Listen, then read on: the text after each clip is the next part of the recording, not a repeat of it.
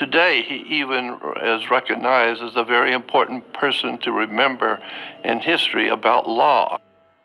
He was the one who led them out of Egypt, according to the story that Egyptian life had become so difficult for the Jewish people, and they wanted out of Egypt.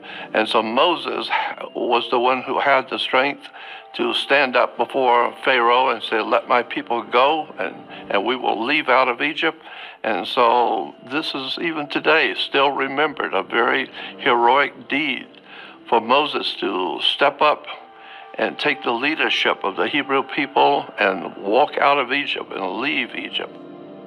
He took them up into the north, where we today refer to it as Lebanon and Israel, etc. The most important point I wish to make is the fact that there is so much more to this ancient prophet, leader of the Hebrew people, than has been discussed publicly. And I want to talk about some of those things. Moses was called by God to come up into the mountain of Mount Sinai.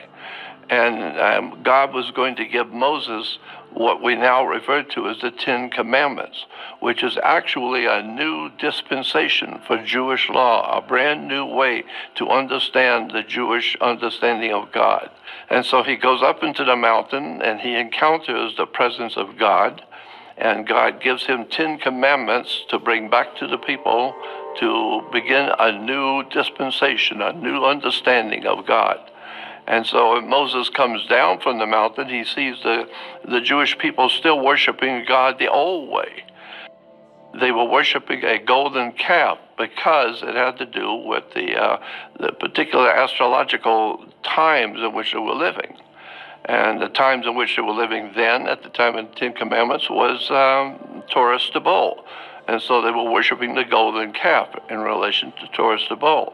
Well, Moses comes down and sees the Jewish people still worshiping in the old way and becomes very frustrated. Before he even talks to them, he becomes very frustrated and then throws the law. It was referred to as the law. And so Moses throws down the law and breaks the law. So Moses was the first lawbreaker. He was carrying 2 stones on which the laws, the 10 Commandments, were written. And so he carries these down, and then when he sees the Jewish people still worshiping the old way, he throws those down in frustration. And so that's where we get the term today, breaking the law. The Jews were worshiping the calf because they realized that they were worshiping the sun in the astrological age of Taurus the Bull. The next astrological age of which Moses was going to lead his people into the next age was going to be Aries the ram. And he was teaching them that there was a new way they were going to worship God. And this time they would blow the ram's horn to signify the age of the ram, the shofar. Here we have pictures showing that